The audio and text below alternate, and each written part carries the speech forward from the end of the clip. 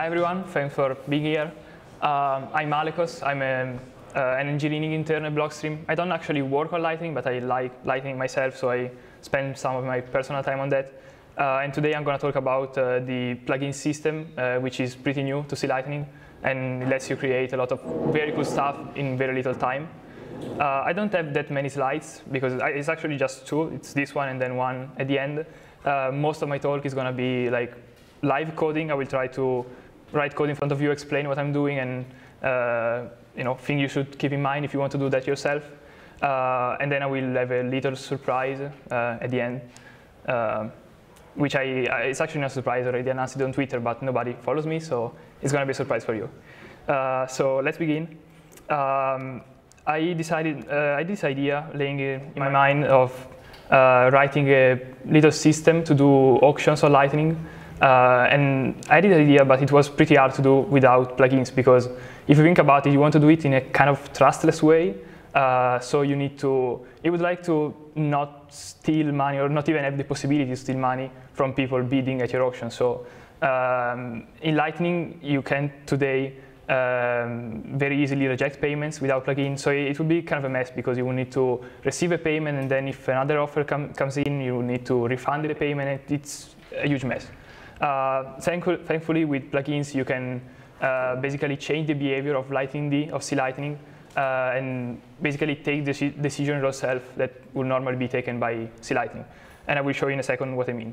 So I have this little project. It's already kind of done. I will not have time to do all of that live. So most of the web stuff, which are not really interesting for Lightning itself, are ready. And I'm gonna show how to connect all the dots and integrate it with Lightning. So I will show you the code.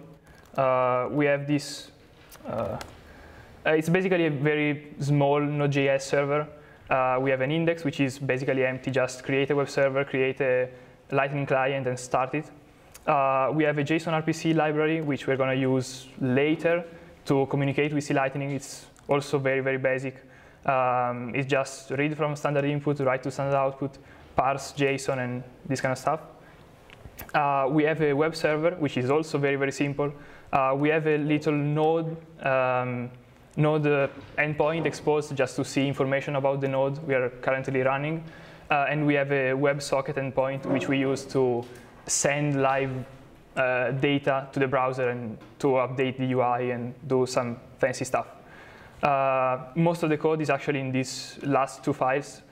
We have the WebSocket file, it's pretty long, but it's actually also very simple. Basically, it manages the communication with the browsers, with all the browsers connected. We send browsers things like, oh, hey, a new offer came in, you should update the little number on the screen, or maybe you should restart the timer, the countdown before the auction ends, this kind of stuff. It's pretty long. I will scroll through it, but it's basically just we create, up here we create a unique ID for each browser. We basically immediately send the current status. So when a browser connects to our server, we immediately sends them the current status, which could be there's an auction running, there's an auction which already ended, or we're waiting for it to start, this kind of stuff. Whenever we receive a message, obviously we parse it and decide what to do. The only message we can receive is an ask for an invoice, because a browser that connects to our website wants an invoice to be able to participate to the auction. So when we receive an invoice request, we make an RPC call. This is the C Lightning RPC, so we call the invoice command.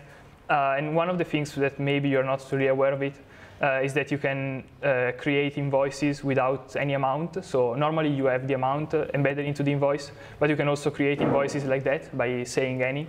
So you create an invoice which is open, and the sender can decide how much money to send. We use the ID we generated previously inside to keep track of everything, the basic description, and we send the invoice. Then what do we have? We have some functions to clean stuff, because we don't want to leak the ID of the client that did the highest offer to the auction for privacy reasons. So whenever we have to send out the amount we have to broadcast the new amount, we only we only say the amount, the timeout, which is when this offer expires. So if this timeout is reached, the auction is closed, and that's the winner. And also we just send a Boolean, which is it us or not, so that we can update the UI accordingly. So we color, the amount is colored in green if it's your offers that you made through the browser. Otherwise, it's going to be colored in black. And I think this is basically it for the WebSocket part. Now, the most tricky, challenging part is what I call the engine. This is basically where it all happens. So this is where offers are received. We have some asynchronous stuff to make sure that we don't, activate or accept more than one offer at a time. But after all, it's pretty simple if you're a bit familiar with JavaScript. We have a constructor. We can delay the beginning of the auction. So when you get to the website, it will say the auction is about to begin and there's a timeout. So this start time is actually that. We have this current state, which can be waiting if we are before the starting time, running if we are running it, or done if it's done. This is the highest offer at any given moment. And this is just to delay the beginning. So we're going to say wait for now minus, wait for the start time minus now seconds, and then do begin. Begin is just going to say make sure that we are waiting, we are not messing up with the current state, and then emit an event that says, OK, we're running.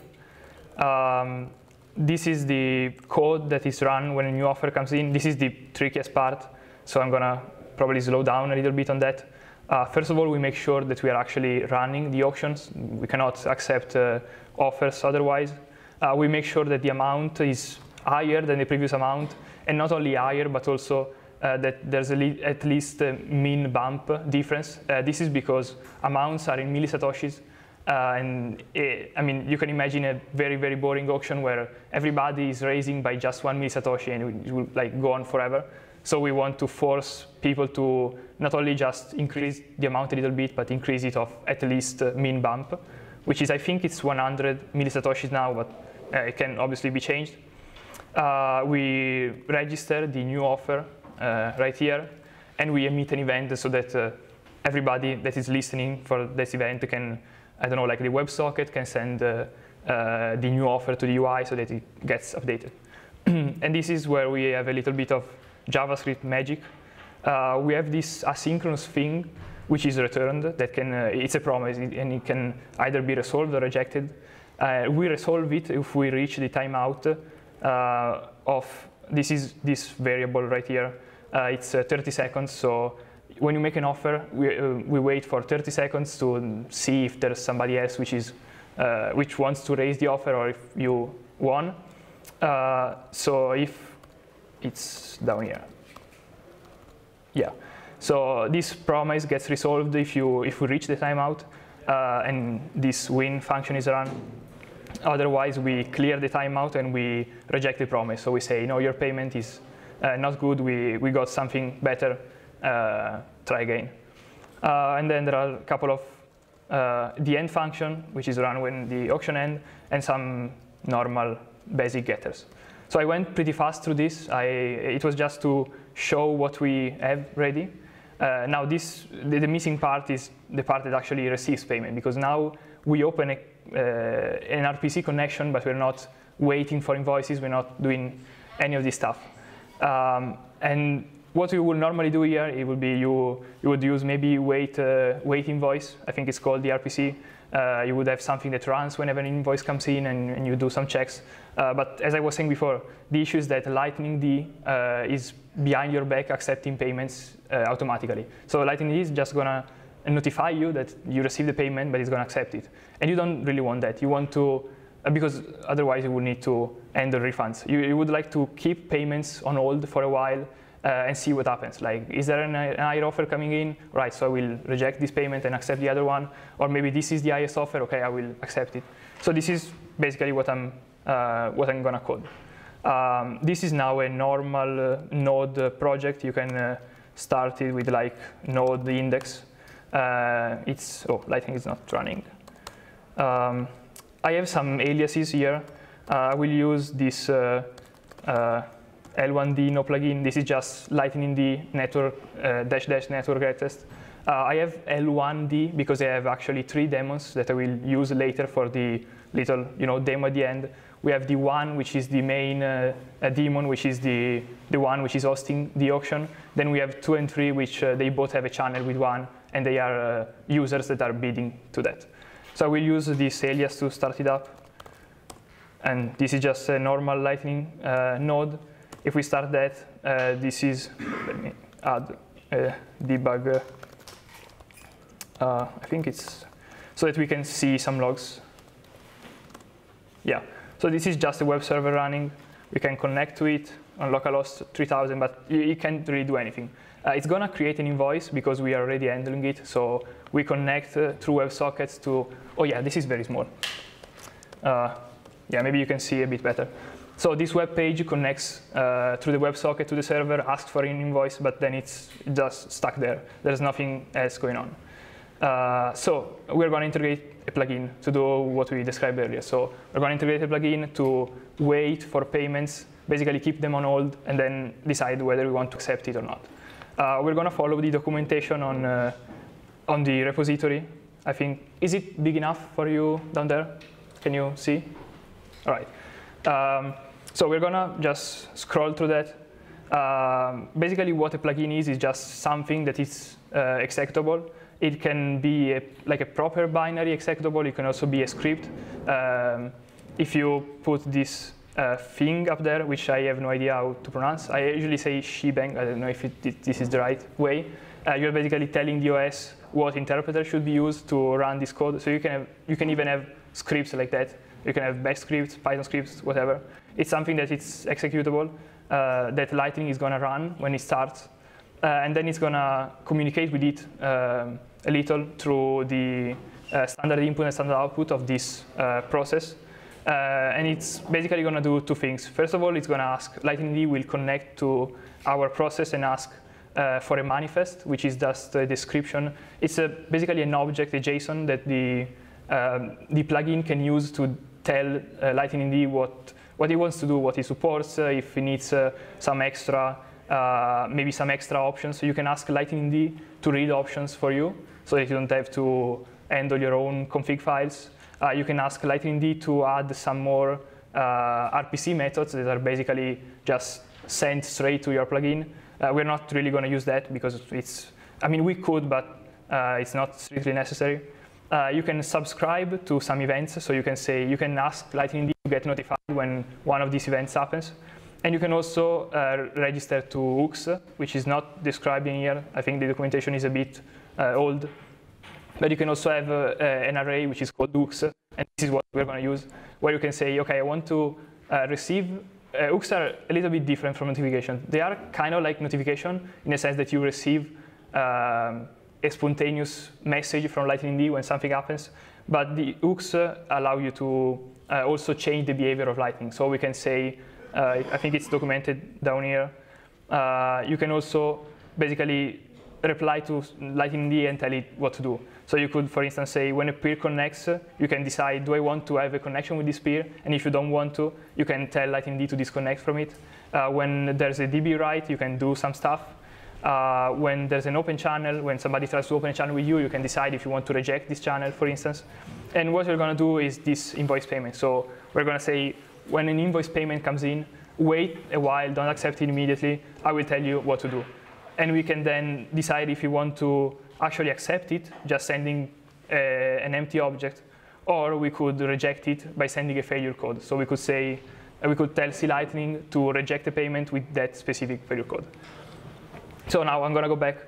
We have to implement this. So we have our index file right here, and we need to somehow connect to Lightning D. So first of all, we're going to use the JSON RPC server. This is going to come in handy here, which is, I think we are actually already, no, we're not. So we're going to create an instance of our JSON RPC server, which we use, oh no, it's up here. Yeah, we already have it. This is just the, basically an instance of this class that lets us subscribe on some events. Like we could subscribe on when a specific message comes in, this is the part that up here calls our functions when we get val.method, we're gonna emit this event and we can catch it on the other side. So first of all, the specification says that we receive a get manifest, so we have to handle the get manifest. So we're gonna try to do that. So we can say server.on get manifest. I like when I program to go like by iterations, so I'm not gonna write all of the code right now. I'm just gonna, maybe I will just say, right, when we get manifest, I will just print it out, just to see what's coming in, and then we can move on. So let's say debug MSG, just to see what happens. And also now I'm not gonna start the Lightning like that, because this was the no plugin version. I will stop this. I will start it with L1D, which is this command right here. It's basically, this is an environment variable that we use to ask Node to print debug logs for this this tag. Basically, we're gonna still say Lightning network reg test, and we're gonna provide the path to the executable. So if I start it with L1D, oops, we also need to clean this up. Yeah, I think it's gonna crash many times, but sooner or later we'll get it working. So right here, this is the log coming from our plugin. We received the get manifest request, which is this one, and the object we have, it's basically just a reply object. This is because our JSON RPC lib, before sending out an event, also adds this reply in here, also adds this reply function, so we can conveniently reply by calling a method on the object we receive. So the get manifest is actually not really, the Lightning D is not really sending us anything, it's just telling us, give me the manifest, so the object is empty. We only have this reply function that we can use to reply. So we're gonna reply, obviously. We're gonna copy the, basically the template document that we can see on the documentation. So this is their get manifest. Let's see. Actually, I think I could just rewrite it because we're gonna empty all of it. We're not gonna provide any options. We're not gonna provide any RPC methods. We're not gonna provide any subscription. So I think I will just rewrite it. So we're gonna say message.reply. It's options, none of them. RPC methods, none of them. Subscriptions, none of them. And we're actually gonna say we want this hook, which is the payment, let me see, invoice payment hook right here. So let's see what happens now. If everything goes well, we should receive the next message, which is the init message, which means that Lightning received our manifest, it parsed it correctly, and now it's ready to move on to the initialize phase. So yeah, I think, yeah, this worked. We got the init message. In the init message, we get the Lightning dir. So this is pretty cool. So we don't have to manually keep track of it. We just, Lightning dir is gonna tell us where its Lightning dir is and what's the RPC file that we can use to connect with. So we're also gonna catch this event and actually connect to the Lightning dir. So we're gonna do something like server on init. We have a message. I will just, once again, just print it just to see if everything is right. I will print message dot, what is it? Message dot configuration dot lightning dir. Let's see. Configurations lightning dir. Let's see if this is right. No, it's not. What? Unexpected token. Did I forget to close some parentheses, maybe? Where is it? 26. Oh, yeah. I don't know why I did that. So it's like that, right? Yeah, let's see.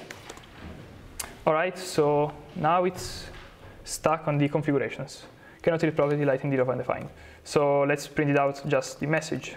Let's see what's in there.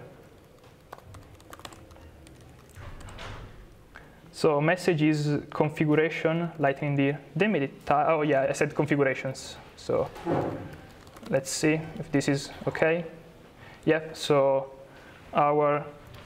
did it? I don't think it printed it, but it works, so I think this is okay. What's going on? No, it's undefined. No, this is not okay. Lightning deer. What did I do wrong? Typo lightning. Yeah, I made a lot of typo. Lightning, right? Let's see. All right, this is the lightning deer, and then there's the RPC file. So we're gonna basically copy this. Yep. RPC file. Let's see. All right, so we got both of them. We're gonna create an RPC connection. We have, I think, yeah, we have the Lightning client already imported up here. So we're gonna create a connection to that. So we're gonna do,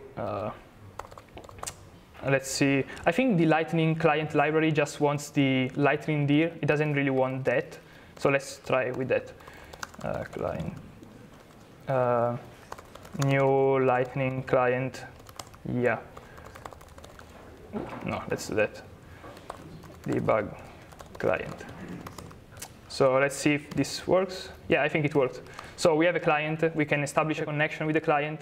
Now what we need to do is start back up the web server we had here before, and give him the clients, the RPC client and the engine.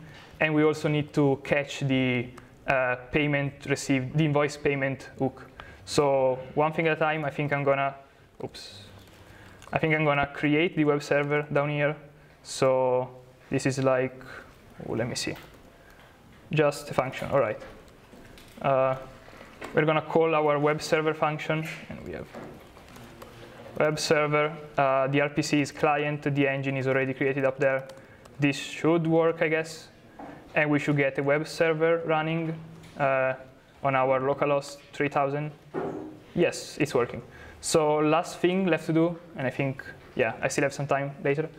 Last thing left to do is to catch the invoice payment hook and do something with it. So we're gonna do, once again, server.on. Is it payment invoice? I keep forgetting. Invoice payment, right? Invoice payment. Payment. Also, I'm just gonna log it because I don't remember what's inside. So let's log it, and hopefully I didn't make any typos here. Let's see. Okay, so now we need to start, making things a little bit more complicated. We need to spawn up some other nodes. I think I actually have, no, they're not running. I will just spawn them up right here, Lightning 2 and Lightning 3.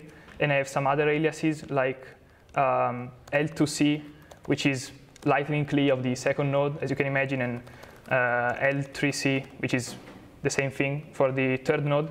So we're gonna actually make a payment and see what happens on our hook. We can go back to this page that generates an invoice for us, and then we can, right here, we can pay it. This is actually not gonna work like that because this is an open invoice, so you need to provide the amount yourself. You're just gonna pay like 100 millisatoshis, and this is what we get. And as you can see, this terminal is like stuck there.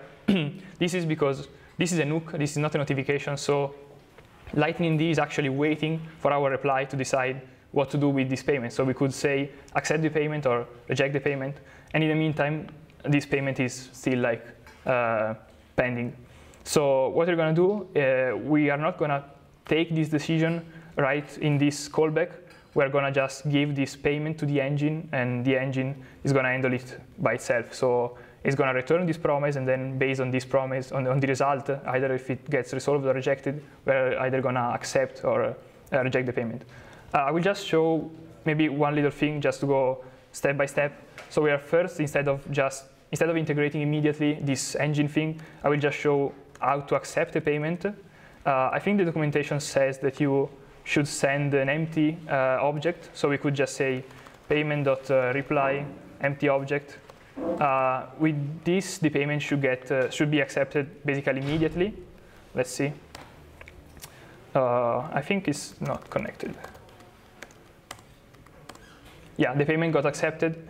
And the other way is to reject the payment. This is a bit trickier. So you need to provide a failure code, and the documentation is not really precise. So the documentation says you can check for a failure code in Bolt 4. So you go to Bolt 4, but actually Bolt 4 defines the failure codes on a protocol level. You actually need to tell C-Lightning the failure code for him, I think, like the failure code that is used inside to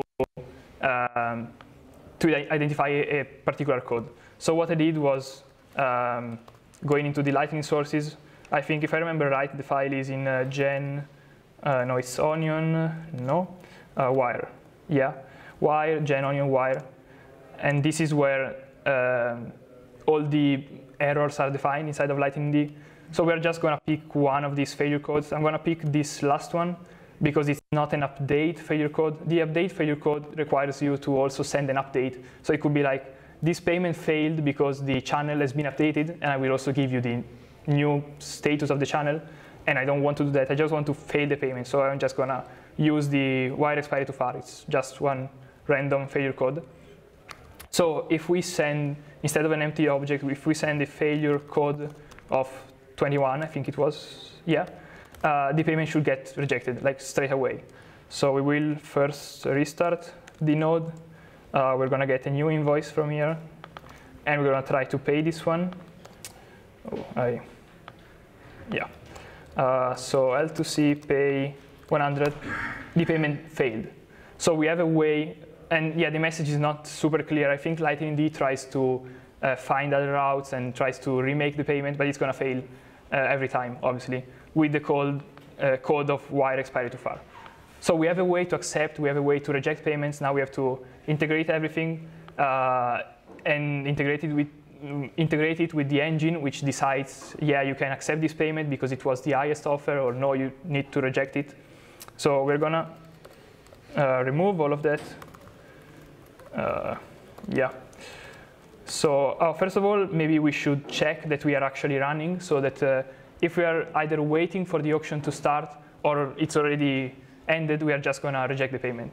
So we could say, I think we have a get state method on the engine. Yeah, get state. So we are just going to say if engine.get state, it's different from running, we're just going to reject it straight away because we don't want to accept payments when we're not running an auction. So it's going to be payment.reply failure code 21. Maybe I should, I don't know, define a function or something, but just going to keep repeating it. Then we need to decide whether the payment is good or not. And to do that, we have the engine up here. No. It's this engine new offer. So we're going to provide the amount of the new offer, the ID of the browser doing the new offer, and the engine's going to do its magic. So, oh yeah, one thing. We don't have access to the ID of the browser right here. So we should actually wrap this into, let's see, into our WebSocket. Let me see. I think I changed something from the last time, but our WebSocket should, let's see. Oh no, yeah, we have the ID. The ID is actually the label of the payment. Now I remember. Let me see back from the log up here. This is the object we receive from Lightning for the payment. This is the ID of the browser that made the payment. So we actually have it. We're gonna use the key payment. It's payment label and payment preimage. We don't want it.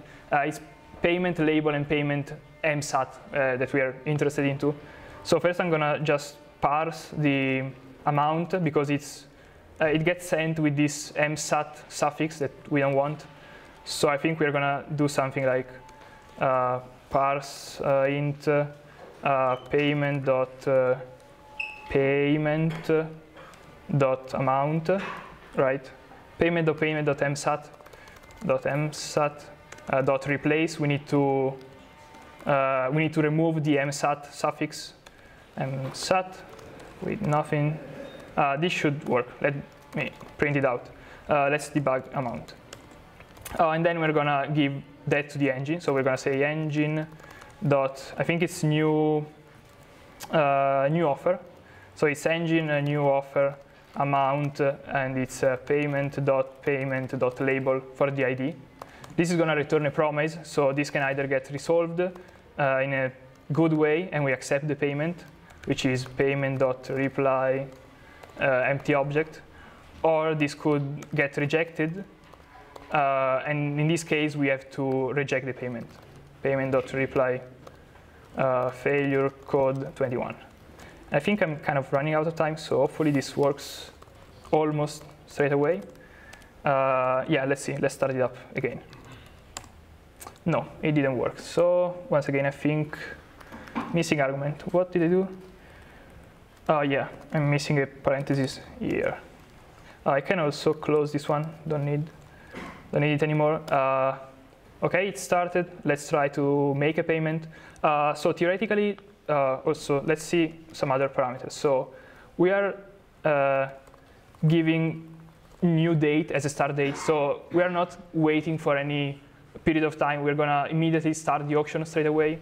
So the first payment should get received, should be kept on hold for as long as no more other payment with an higher amount comes in. So we're gonna try to send the payment with both the client number 2 and the client number 3. And first of all, let's say client number 2 is gonna be kept on hold. Then when a new payment comes in from client number 3, it's gonna get the payment from client number 2 is gonna get rejected, and the payment from client number 3 is gonna be kept on hold, if it makes sense. So we're gonna create 2 invoices actually, because we are 2 clients this time. This one is for, oh, maybe I should, yeah, let's do that faster. So this is for client number two, let's say.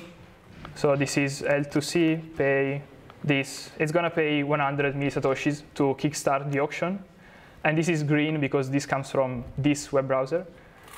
So now client number 3 can try to outbid him by making another payment of an higher amount. And this made the first payment fail. And this is now the highest bid, and it's gonna be kept on hold for a while. And you can go on for a while like that. Whenever a new payment comes in, the other one is gonna get rejected.